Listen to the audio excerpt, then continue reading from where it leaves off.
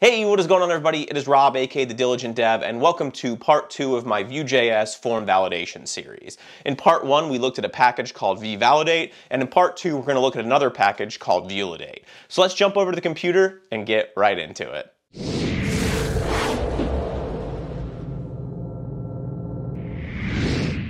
Okay, so here we are over at the computer, and what I have up right now is the project that I created in the first part of this two-part series over Vue Form Validation, where we covered VeeValidate. If you're interested in learning more about VeeValidate, I will leave a link in the description and also throw one up on the screen right now. So all I've done is commented all the VeeValidate stuff out, and what we're going to do is focus on Vuelidate for this video. So I've created a component in the components folder and called it Vuelidate form. And all we have in here is an H2, which you see up on the screen right now. And what I did was I imported it into our app.vue, registered it as a component, and then injected it into the template. And the next thing we need to do is get Vuelidate into our project. So let's go ahead and head over to their documentation. And we'll click this Getting Started, and you'll see that it is installable using npm. So what I'm going to do is just copy this out of here. I'm going to go back to my project, open up a new terminal, and paste that in and run it. Once this is done, I will be right back. And now that it's installed, let's go ahead and look at how we can get it into our project. So we'll go back to their documentation, and you'll see they have some basic usage down here. And in our main.js, we're going to go ahead and import it as a plugin. So I'm going to go ahead and grab these two lines, head back to our project, go to src main.js, and right underneath the VeeValidate stuff, I'll go ahead and paste that in and hit save. Ignore these squiggly lines, they just think it's a misspelled word. And now that we have it in the project, let's go ahead and go back to their documentation and look at some basic usage here. So we'll go to basic form, and you'll see that what we need to do is we need to import the rules that they have inside of Vuelidate from this exact path in the npm package. And then what you'll notice here is that we have our data property, and these would be our vModel form values. And then below that, we have some validation, and this is something that is provided by Vuelidate. You'll see that the validations are named exactly like our model properties, and then you're going to specify which rules you want on those validations. Then if we go ahead and look at the HTML, you'll see that all we need to do is check to see if any of these rules are false. So if name was required and it's not there, then we display this error below our form values. And if min length was not valid, then we'd go ahead and display a different error underneath of our form inputs. And then to have this fire on form submission, we'll go ahead and check out what we need to do. So you'll see that they have their form model properties, the rules that they need, then they have their validations, then they have the submit function. And you'll see that the way that they fire validations is saying this $v.touch, and then they're going to check to see if the form is valid. And if it's not, then they're going to go ahead and display a message of error. And if it is, then they're going to go ahead and submit it. And if we scroll down and look at their errors, we're going to do things a little bit differently because we need to check to see if they're dirty before we display any type of validation. We need to check that each field has been marked as dirty, but we'll get into that a little bit later. And we're going to handle things a little bit differently than what they're doing, but it'll give you a good idea right now of what we need to do to accomplish that. So let's head back over to our project and go to our Vuelidate form. The first thing we're going to need is the model for our form. So let's go ahead and make a data property. And inside of here, we're going to have a name inside of our form. So we'll make a name property, email, password, gender, and accept terms.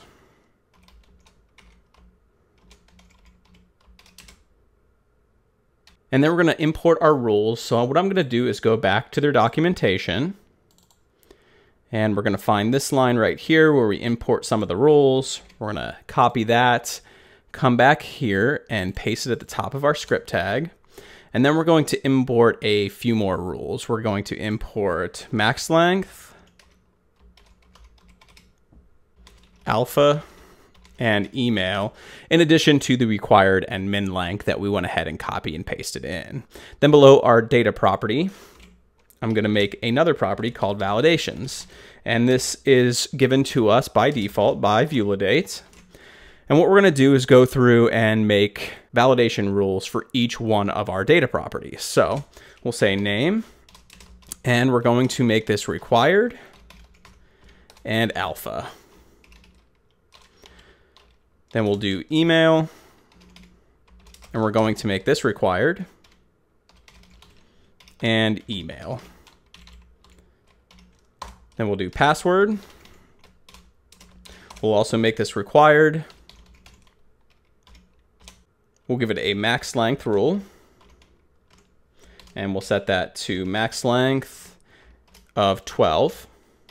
We'll give it a min length rule and set that to min length of 6.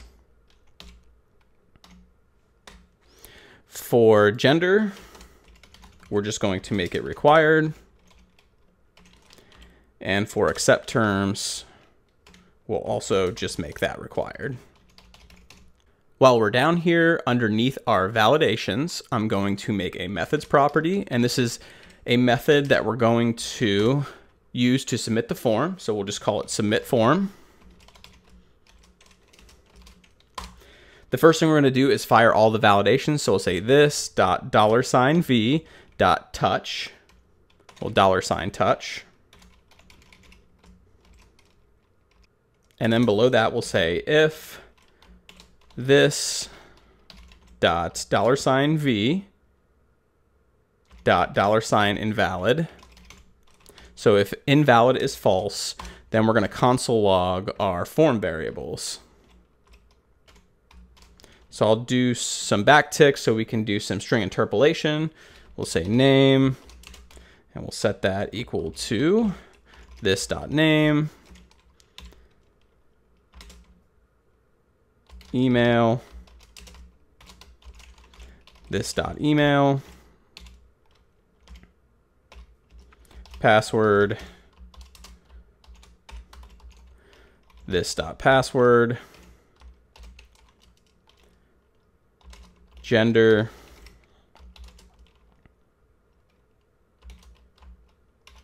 this dot gender, and accept terms, and lastly set that to this dot accept terms. I'm going to do Alt-Shift-F to format this. And now we can finally start coding out the form. Now in the form, we're going to be using some bootstrap styles. And what I did in app.vue under the style tag, I did an import of the bootstrap CDN. So we'll go back to our Vuelidate form. We'll go up to the template and we will make a form tag. We're going to get rid of action and we're going to bind to submit and do submit.prevent to prevent the default form submission. Inside of here, we will reference our submit form method that we declared in our methods property below. The first thing we're going to have is an input for name. So we're going to do a div with a class of form group. Inside of this, we'll have an input with a class of form control. And we're going to have a type of text and a vModel equal to name. Below it, we're going to display the error. So we'll do a span with a class of text danger. On this span, we're going to do a vif. So we're going to say vif, and we'll say exclamation point, $v.name.required. So if the name is not there, we want to show this error, but we're also going to do an and also $v.name $dirty. So what this will do is it'll prevent the form from showing these validations until the field has been marked as dirty. So inside of our span, let's give it some text and say name is required. I'm going to do Alt-Shift-F to format this. I'm going to go ahead and close this down so we get a better look at it. And so we have our inputs, And if it is required and it's marked as dirty, our validation should fire. So let's go ahead and save this. And I need to reload. We see now we have our input, and for our input, let's put a label on it and give it text of name, and we're just going to delete the 4 off of it. And we see we have our name input. And the next thing we need to do is display another error if any of the characters inside of name are not an alpha character. So what I'm going to do is copy this span, and we're going to paste right below it, and all we're going to do is change required to alpha. So this will fire if there is another character except an alpha character, and this one will fire if name is required. So the next input we're going to do is email, and in order to do that, all I'm going to do is copy and paste the name one that we've created and put it below. We're going to change the label to email. We're going to change the vModel to email. We'll also change the type to email. We're going to go ahead and get rid of one of these errors. And then inside of our VIF, I'm going to wrap this inside of parentheses, and you'll see what I'm about to do. And then we're going to say v.email, if v.email is required, or $v.email.email. So if it is required, or it is not a valid email, and also it is dirty, we're going to display an error of valid email is required. So we'll go ahead and save that, and you'll see now we have our email input. The next field we're going to do is the password. So let's go ahead and just copy this and paste it below. We will change the label to password. We'll change the input to a type of password, the vModel to password, and we'll go ahead and start working on our errors. So below here, we're going to get rid of everything to here and there, and we're going to change this to password, and we'll also change this to password. And one thing I missed up here is on the and also, we need to change this to email. So this one's going to check to see if the password is required and it is also dirty, and we will change the message to say password is required. Now what I'm going to do is copy and paste this, and we're going to put another error for our min and max length. I'm going to hit Alt-Shift-F to format everything. We're going to go ahead and copy this span right here and paste it below. And we're going to wrap this in parentheses again, because we're going to check if password.minLength is false, or else we're going to copy this and paste it on the other side and change this to max length. Inside of our error, we're going to say password must be between, and we can actually reference the length that we specified in the rule. So we'll say $password.params.minLength.min, and that will give us the min that we specified in the rules. And then the other side of this, we'll say and I'm going to go ahead and copy this and paste it on the other side. And instead we'll say max length and max and characters. We'll go ahead and save that and hit Alt-Shift-F to format it, and now we have our password field all set up. Next, we're going to do our gender. So I'm going to make a div with a class of form group. Give it a label of gender. We're going to do a select and give it a class of form control. We're going to delete the name and ID, but we will put a vModel on this of gender. Inside of our select, we're going to have to give it some options. We'll give it male as the value on the first one and male as the text. We'll go ahead and copy this and paste it a couple times. Do female and other, and also update the text on those. We'll go ahead and go up here and copy this span and paste it right underneath the select. And we're going to change password to gender to check that it is required and that gender is also dirty. And then we're just going to say gender is required, and we'll go ahead and save that.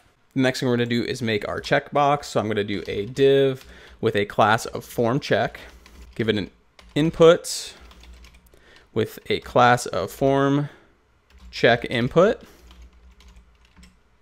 going to hit Alt-Shift-F to format this a little bit. We're going to give it a vmodel of accept terms. Then we're going to do a label and give it a class of form check label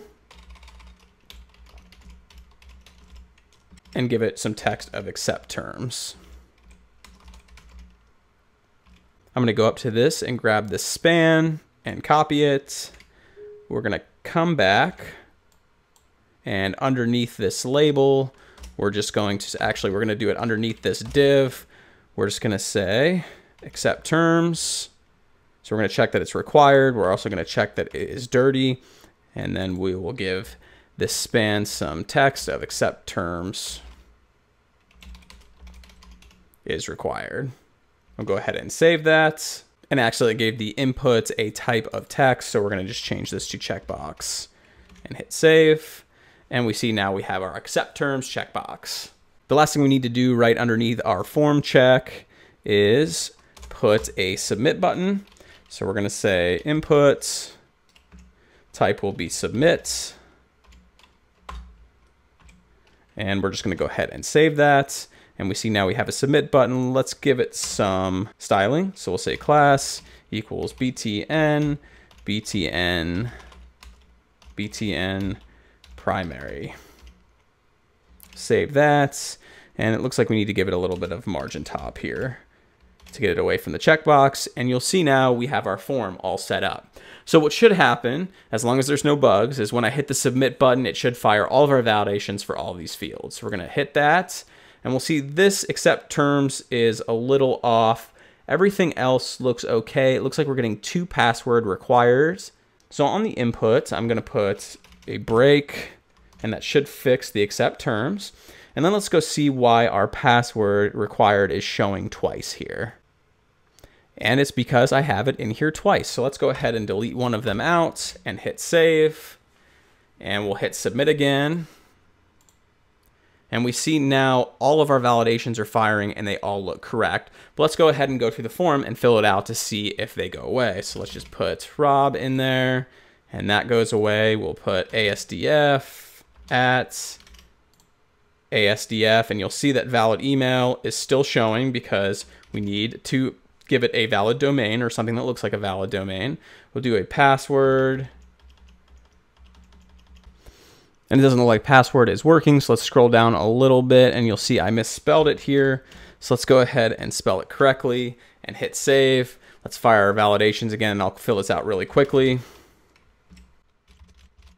We're back down to the password, and now you'll see once the required is gone, it's telling me it needs to be between 6 and 12. We've hit 6, let's go to 12 and beyond, and we see we get our error again, so we'll go ahead and delete those out. We'll go ahead and pick a gender and accept the terms, and then I'm going to open up the console. We'll go ahead and clear everything out of here. We'll hit submit, and you'll see that we have all of our fields being displayed except for password. So let's go down and figure out exactly what was occurring there, and it's because I had misspelled it. I'll fill this out one more time really quickly. We'll go ahead and go to the console. We'll clear everything from the console, and I will hit submit. And you'll see now we get all of our fields returned and all of the validations are firing correctly. So that's going to go ahead and wrap it up for this tutorial. If you got any value out of this, please hit that like and subscribe button. It really helps out my channel and encourages me to make more videos just like this one. If you have any comments, questions, or concerns, go ahead and drop a line in the comment section below. And until next time, happy coding.